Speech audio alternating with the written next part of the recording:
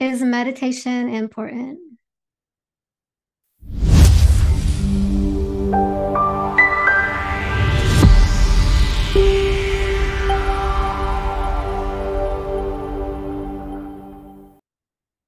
Hey guys, jumping on to make a quick another video. I do want to talk about meditation. A lot of people um, are not sure on meditation and they are not aware of what meditation actually is.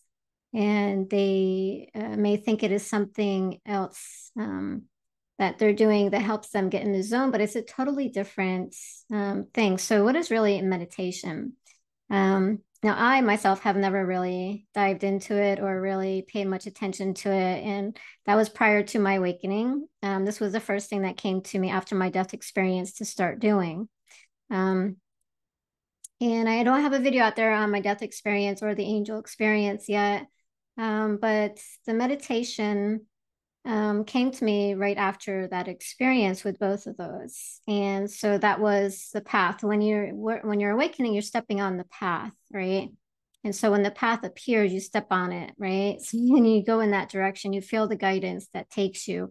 It's like a guidance, like a wave and like a knowing, and like you just go and you just do it. It's kind of like you don't question, you just do it, you just know, right? And so when that came to me, this person had actually showed up. It was one of my, I call him like a human guide, right? Because people will come to you that will share a piece of knowledge or wisdom for you to her to help guide you. And that's their soul, their spirits, your agreement with them. If you have any soul agreements with a person or any contracts that you've made, that they come to your life at that point in time and help guide you to another point, or whatever it is that you're saying or doing, with that, whatever you've created before you've come here to play out these roles, right? And so shortly after the awakening, he appeared, right? And so your guides will appear when it's time.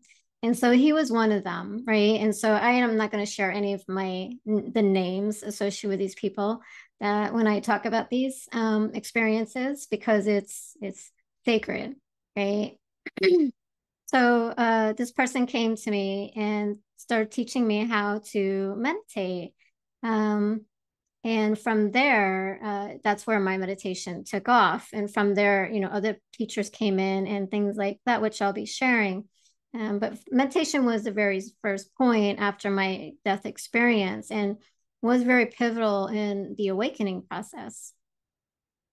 And when I say meditation, it's not about going jogging with your headphones on, right? That kind of takes you out of your space of your present moment, puts you in a zone, and things like that. But this is a different form of meditation. Some people will say, oh, well, I pray. Well, praying isn't the same thing as meditation, right? Because what are you doing in prayer, right? You're asking for something, right? You're setting an intention, a goal, or wanting something, right? Meditation is just pure. Meditation is just sitting. Meditation is just being. Meditation is just not having an intention, not having a goal, not having just being. It's just sitting, just being quiet, experiencing, existing, tuning out, right?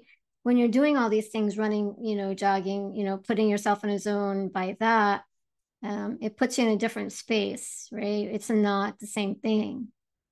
Prayer is not meditation. So a lot of people misunderstand what meditation really is.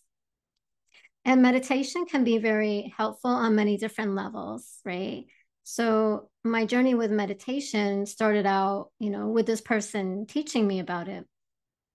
And it was just focusing on the breath, breathing in and breathing out and letting everything go, because the space that I was in was what actually caused my death experience and the awakening to happen.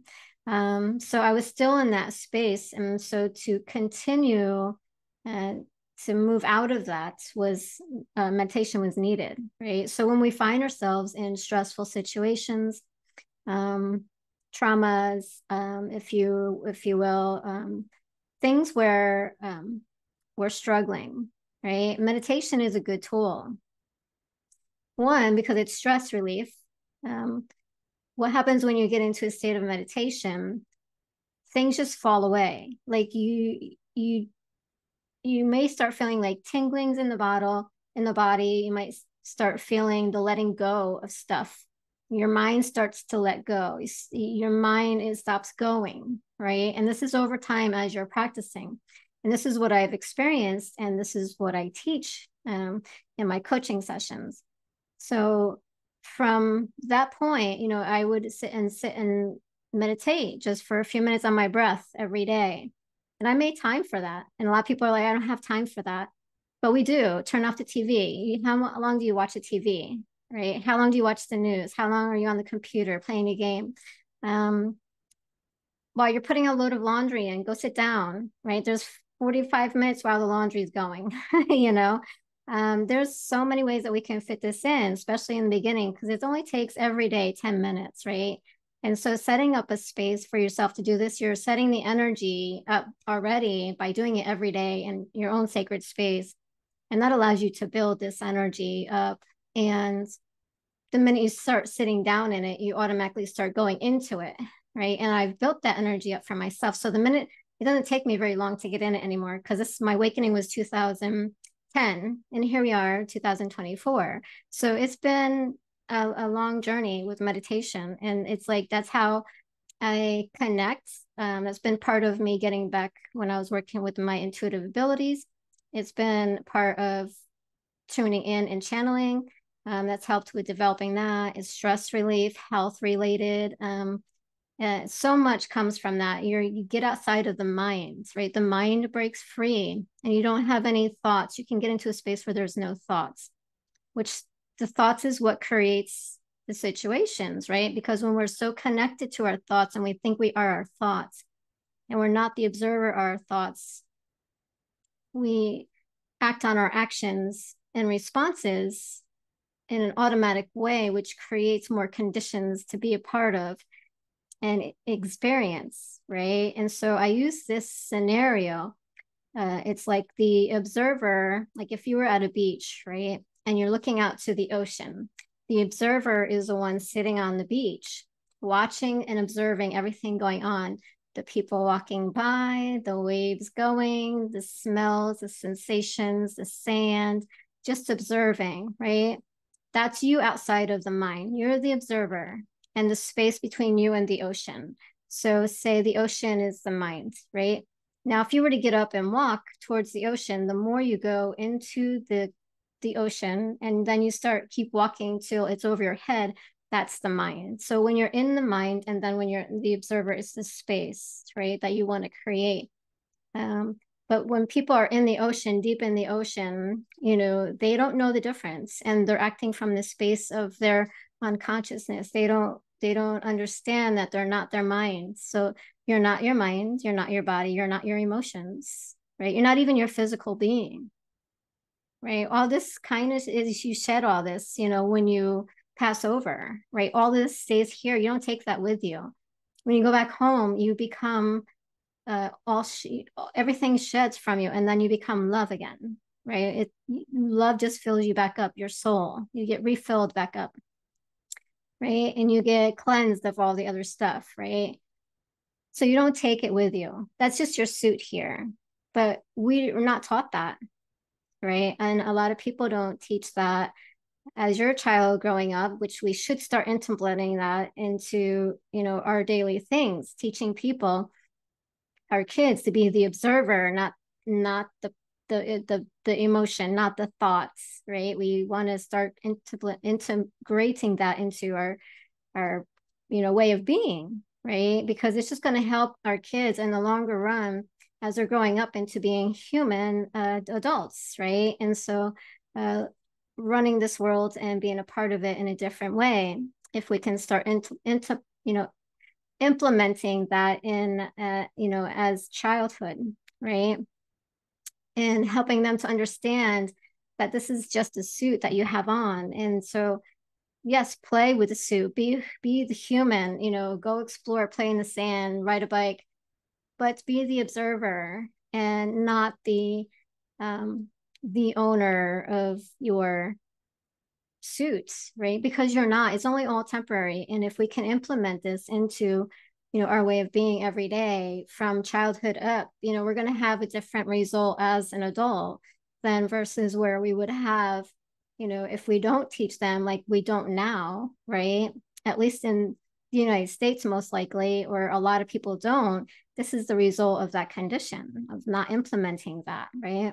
If you look at a lot of yogis who are growing up, or Buddhists who grew up with meditation, right? Totally different culture, total different outcome, right? So just kind of putting that out there,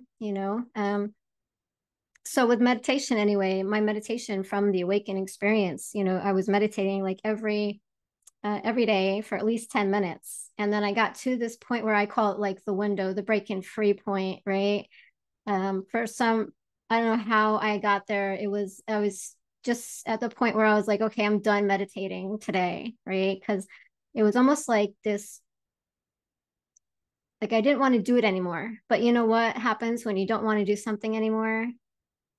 You break through, right? It's like you just have to go 5 more minutes, and then you're through, right? When it gets to that point where you feel like you're like, I can't do this anymore, or I'm done. If you push through a little bit more, you actually break through that. And it's like, it's almost like a level. Like if you are aware of like money levels, like sometimes we have imprints on money, like you only earn so much money. Same thing with the meditation. Like if you just push through for another minute or 2 minutes or 3 minutes, you're going to make a new level of meditation, just like you would with money, right? And pushing through where, okay, I don't have a window anymore. I don't have a glass window or whatever they call that. I'm able to push through this level or this layer. And so that's what happened through the window. I pushed through there, and I came back through wherever I went or whatever I was doing. I don't know, but it only when I came back through and I looked at the clock, it was like almost like an hour, 15 minutes later or something like that. And it just seemed like I was meditating for like 10 minutes. And I pushed through that level, that window, and came back, and I was like, wow, that was an amazing, experience. And I had no recollection where or what I was doing at that point. I was sitting up meditating, and then I just came back through, and I was like, wow, I just pushed through that, and it was really interesting. But that can be with anything, if you keep moving forward in something, that you're capped at or you're limited in, you can push through it, your limits, right? And so that's what happened with the meditation, because I was meditating every day, every day, every day. And then I got to a point where it's like, okay, this is enough for me today. But something kept me there and was like, no, keep pushing, keep pushing, keep pushing, keep going, keep going.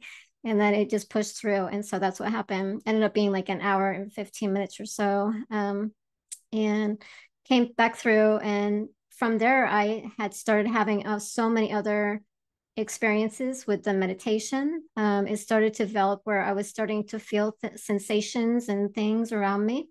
And I wasn't really sure on what was going on. And I was just like, I was kind of, what is happening here? Am I being touched? Who's around me? Is there anybody here?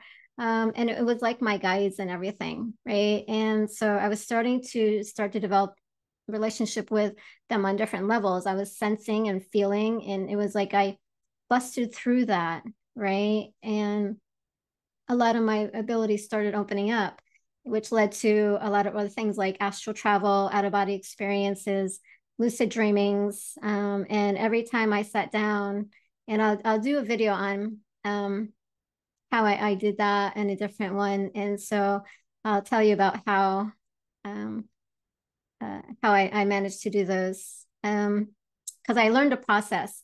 And the process I learned to do was just through listening to guidance. My guides taught me on how to do these things. So I'll be able to share that with you in another video.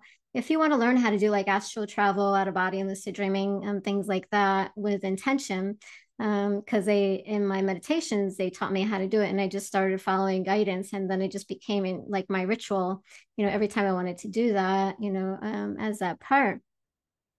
But starting out every day with meditation is important for so many different reasons, and it's definitely worth putting it into, even if you don't want to do astral travel or out of body experiences, things like that, lucid dreaming, and you just want to do it for health, well-being, mental well-being. And because again, you're taking the mind out of the picture. And when you're taking the mind out of the picture, you're separating yourself from it, and you can literally think versus running on condition. There's a difference between running on condition, your mind is just taking control of you and you're just following along with the mind on these rants and raves and being a Karen in your life, versus literally critically thinking in the present moments in consciousness, right?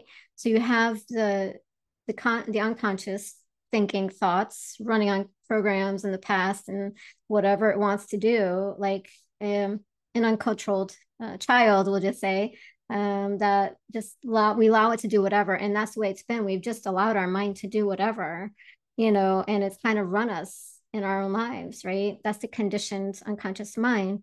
And then we have our conscious mind, which is we're more aware and present with ourselves and what we're thinking, what we're doing, how we're acting, how we're responding to any and every situation in our lives. And we're able to direct it and make more better choices from that place than if we were in the unconscious conditioned mind.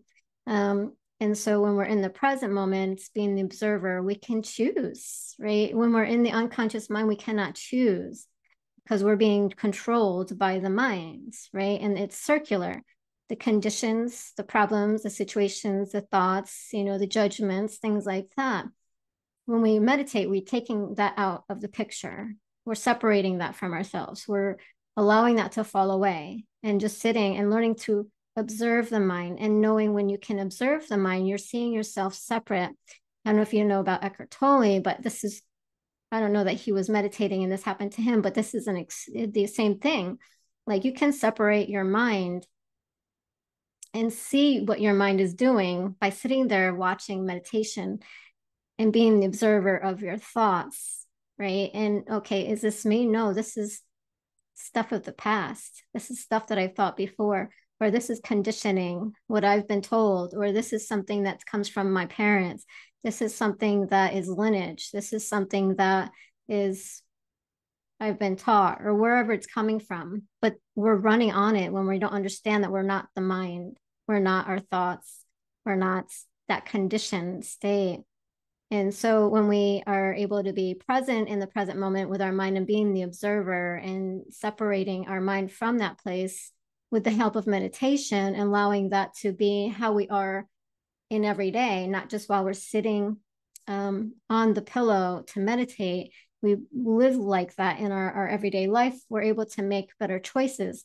Because when you have that where you're in the unconscious, you don't have the ability to make the choice, right? Because you're just going along with it, right? When you're in your conscious mind, you have the ability to make choice and changes, right? And so that's the place where we want to get to live from, right? To make healthier choices, better choices, to think, make change and, be present, right? That's the rise, right? That's the rise of presence, being in the moment, making our lives happy, more abundant, right?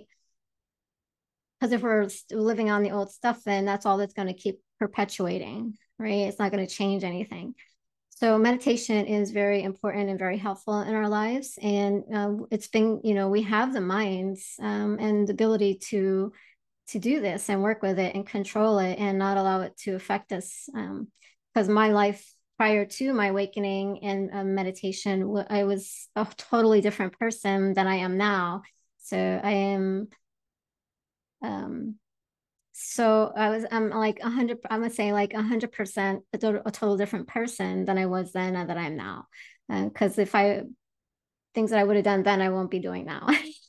And it's because I was just running on the mind. I was just running on this little treadmill, the little circle, the hamster wheel. But, having had that happen, was for the good thing because, this is how it's evolved. This is how it's turned out. And so meditating every day, even if I only squeeze in like 5 minutes every day before bed, and I'm just like, release, right? Because when you get more into meditating, you're going to start feeling these things, right? And if it's just a little every day, just push through that window every try more and more every day until you get through that window, and you're going to see this big shift and this difference. I'm getting chills here. So confirming this, that it's something to start implementing into your life, and I did a video on that about the best thing that you can do for your life, as far as your New Year's resolution, and definitely going into that, because when you are getting into meditating, you're going to start feeling things. You're going to start building connections. You're going to have your abilities come back, your connections, who you truly are, and living from that space, right? So it's definitely something. If you want a session, if you want to book a coaching session, I do that. And if you want to do like a group class, definitely you want to have people signing up for it. So if anybody's interested in that kind of format, definitely drop below, reach out, and can get people set up as a class group, and we can do it that way, and can do some practices and teach that for you. And just let me know. Drop some comments, like and share. And if you do want, I can also, well, I am going to do another video, and that's going to be based on more about my process of doing astral travel, out of body, and lucid dreaming, how I get into that space. So that is going to be available, on YouTube here for free. No, you don't have to pay for it. I'll teach my process that I use, that I was taught by my guides and spirit, and helped me get into that space so I can do that at will. So, all right. Happy journeys. Thanks for tuning in.